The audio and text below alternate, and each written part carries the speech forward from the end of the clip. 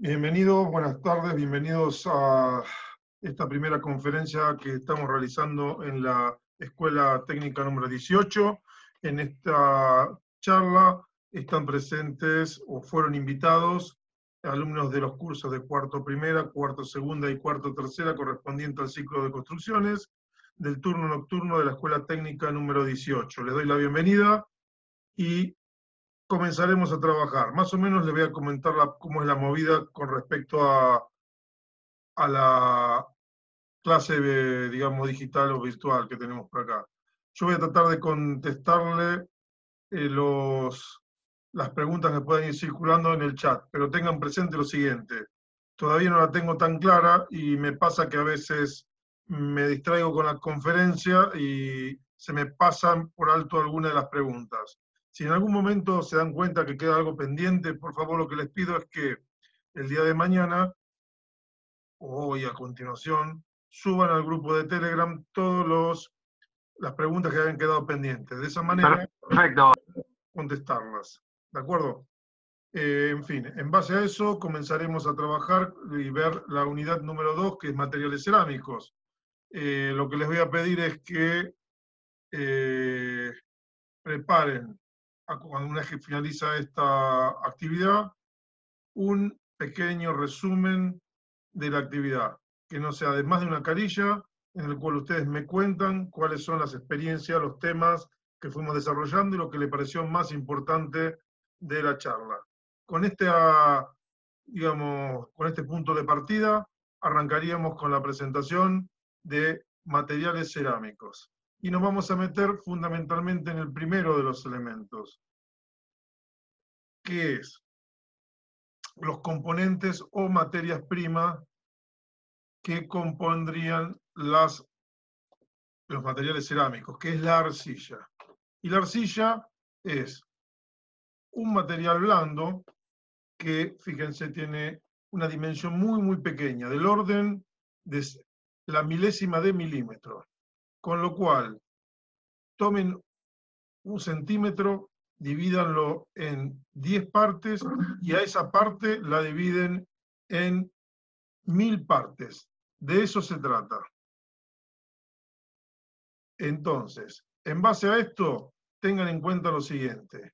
La materia prima es la arcilla, que es un material plástico modelable y que fundamentalmente está compuesto por minerales de silicatos de aluminio y silicatos y feldespatos y óxidos ferrosos y férricos, y es uno de los materiales más abundantes en la naturaleza y al alcance de la mano. Acá tenemos básicamente los componentes principales. En este caso tendríamos sílice, oxígeno, hidrógeno, como componentes dominantes en la formación de los silicatos, que son los materiales predominantes para el uso de arcillas. Ámbar, te pido por favor que retires la imagen, por favor, así puedo grabarlo. Gracias.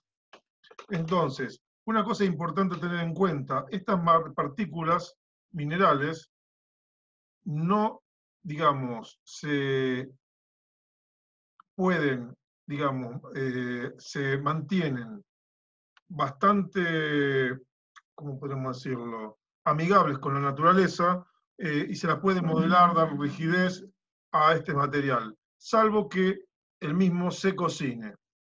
Cocinarlo significa estar hablando de elevar, después de un cierto proceso, elevar su temperatura y sus propiedades químicas van a cambiar.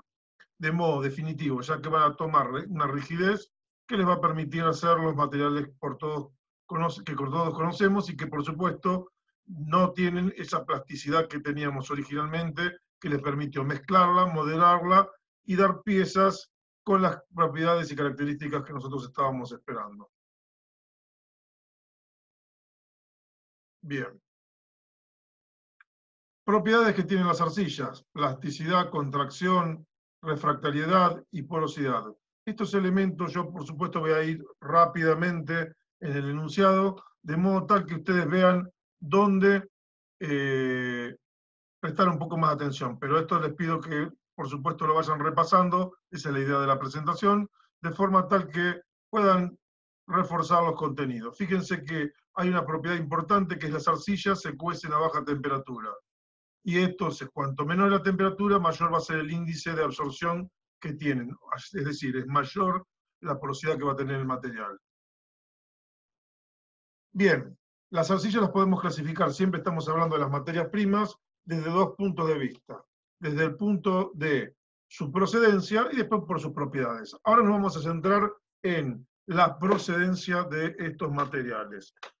Básicamente, ya lo habíamos visto, aunque en forma, digamos, un poco intrincada, la parte de rocas, dentro de lo que eran las rocas sedimentarias, digamos, porque la arcilla es un material sedimentario, podemos pensar que hay dos tipos de fuentes, las fuentes primarias y las fuentes secundarias.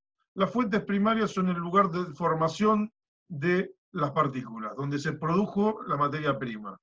Tienen materias mezcladas, mezclado con rocas, mezclado con materia orgánica, mezclado con, en fin, un montón de materiales que hacen que su heterogeneidad no considere que sea lo más apto como para su uso como materia prima. Por otro lado, tendríamos la sedimentación secundaria, es decir, este material es arrastrado por una fuente de agua, por ejemplo, y entonces esa fuente de agua lo que hace es arrastrarlo y decantarlo. Se produce un transporte, se produce una acumulación en el cual se van homogeneizando las propiedades. Y son las propiedades que va a tener el material. Y son las que tienen mejores condiciones para la industria cerámica. Bien.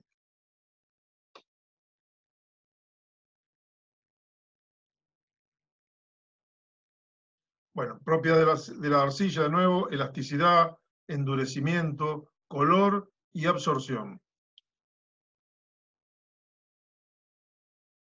Acá hay algunas cosas que valen la pena mencionar, que son las siguientes.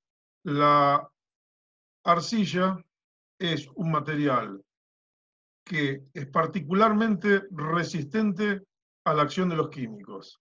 Acá voy teniendo, ahí está.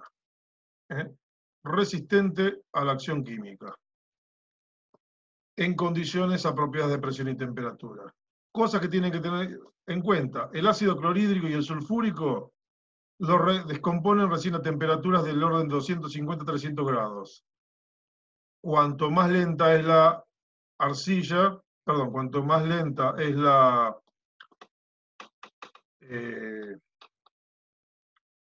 cuanto más lenta es la acción que va a hacer el ácido clorhídrico y el sulfúrico en la descomposición, si menor es la temperatura. A eso me refería, es lo que quería comentar. Hay otros elementos como los álcalis de sosa y potasa que atacan al silicato de aluminio, por ello estos materiales afectan la estabilidad de la arcilla. El anhidro bórico transforma en una masa vítrea debido a los reactivos químicos, y en general, bueno, hay acciones de diferentes características en base a los ácidos que estemos analizando. Acciones de la temperatura, esto es muy importante, pues describe el ciclo de la temperatura en la producción y fabricación de los distintos derivados de la cerámica. Es decir, desde el punto de partida que salimos, arrancamos con una arcilla, arrancamos con la arcilla y comenzamos a subir su temperatura.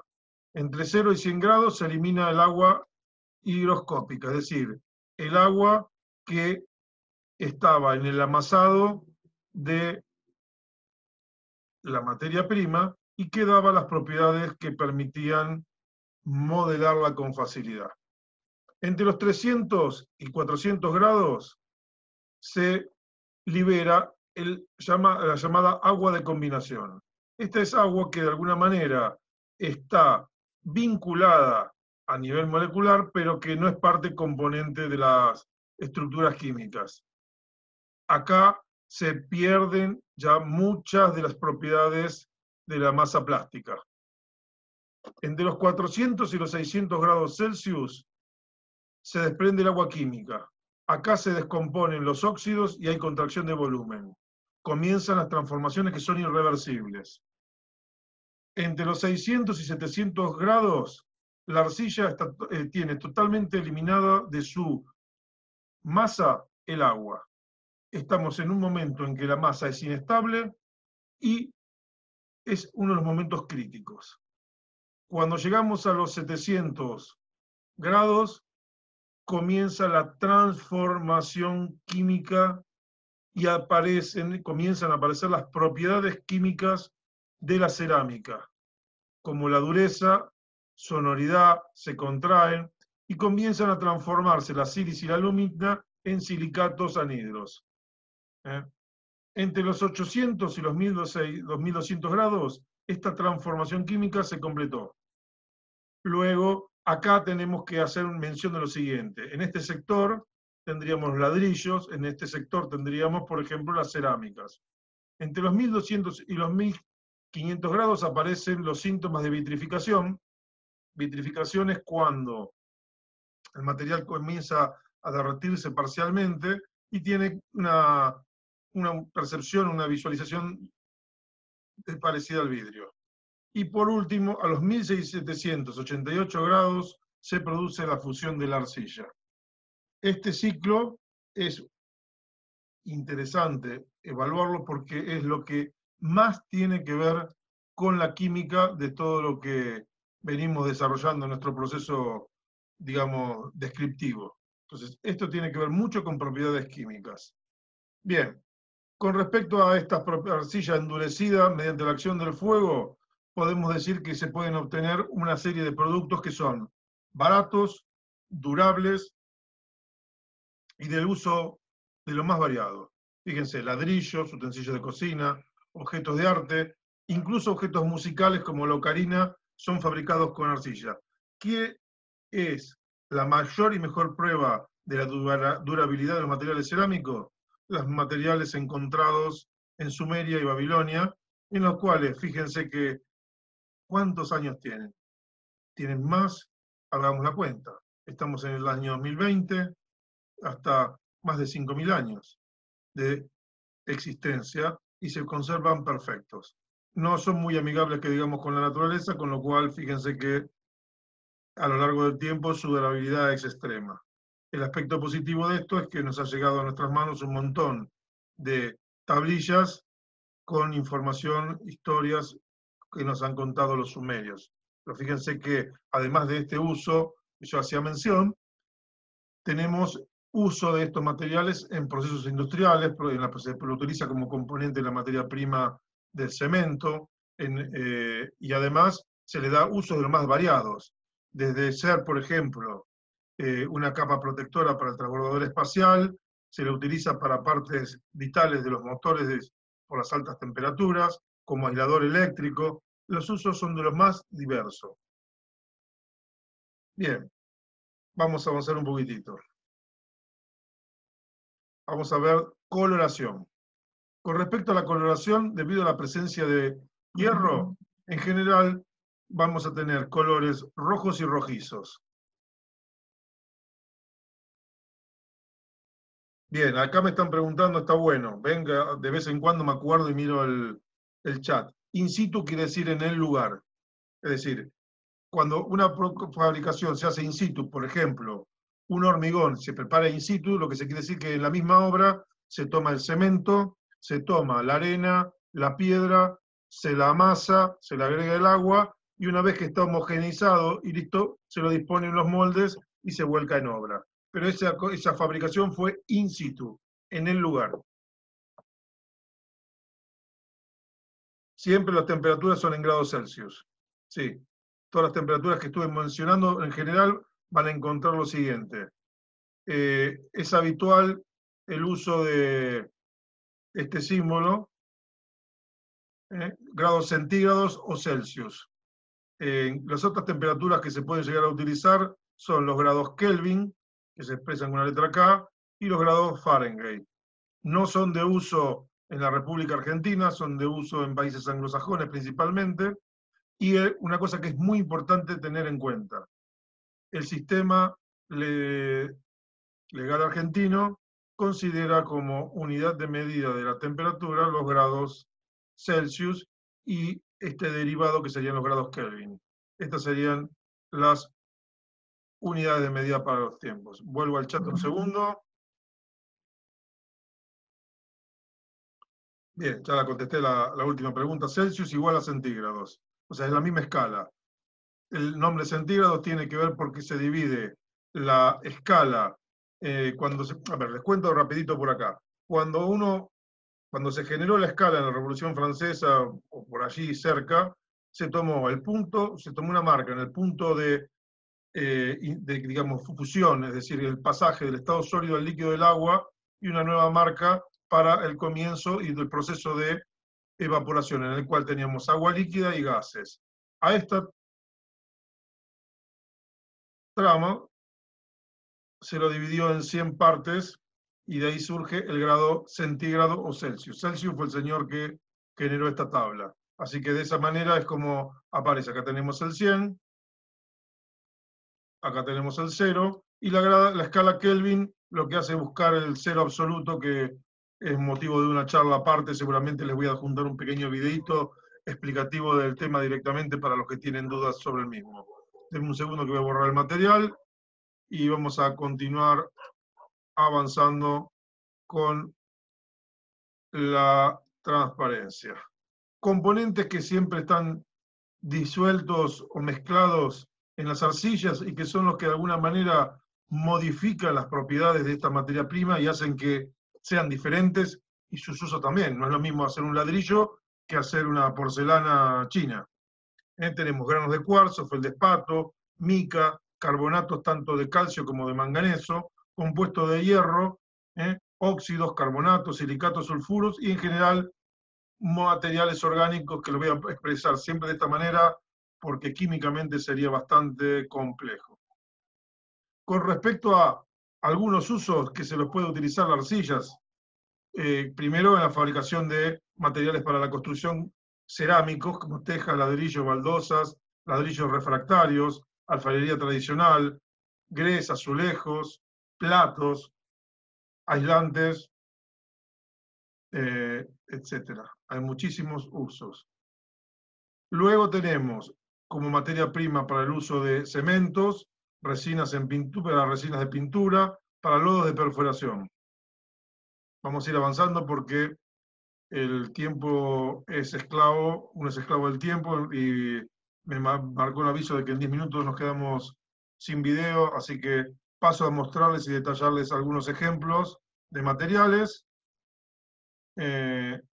Otros usos que tenemos por aquí, como material de sellado, como geomembranas y geotextiles para la prevención de hundimientos y túneles. Se lo utiliza como materiales estabilizadores.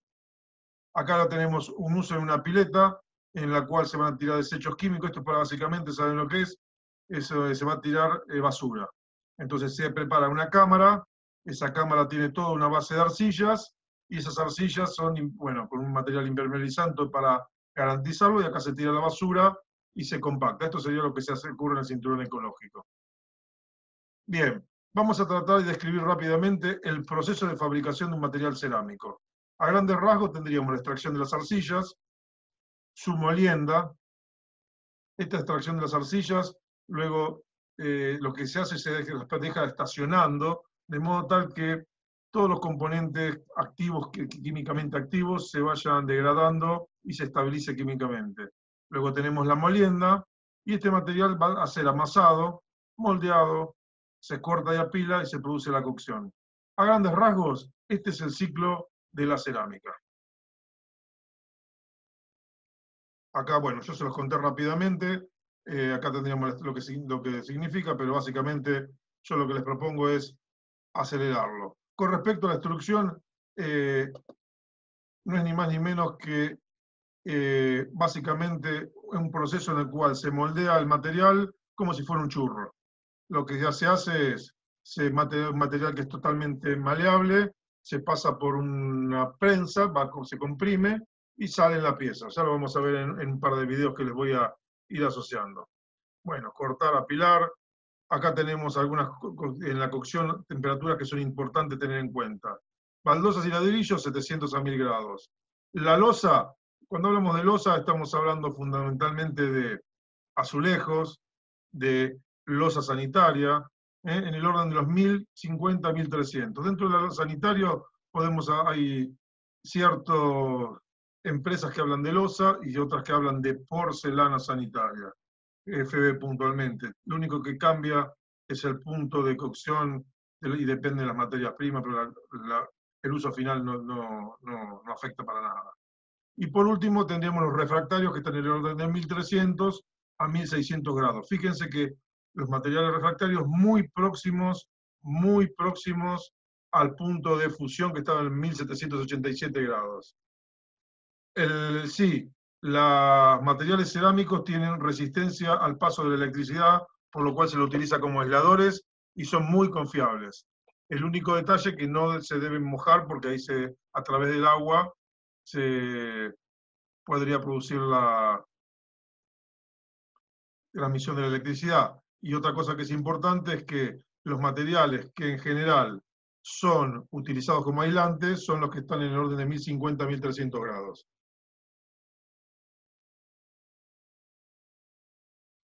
No sé si capacitores, pero sí núcleos de capacitores en cerámico. El capacitor es un elemento un poquitito más interesante, es una placa un poquitito más compleja, pero sí, como componentes se lo utiliza.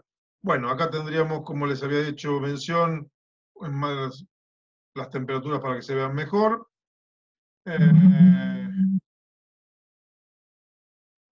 Bien, expedición, bueno, acá ya estaríamos terminando. Una vez que el material se cocinó, se enfrió, se produce esa expedición hacia el mercado.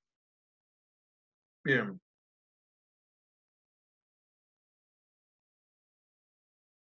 El grés es una materia prima particular que se utiliza en la construcción.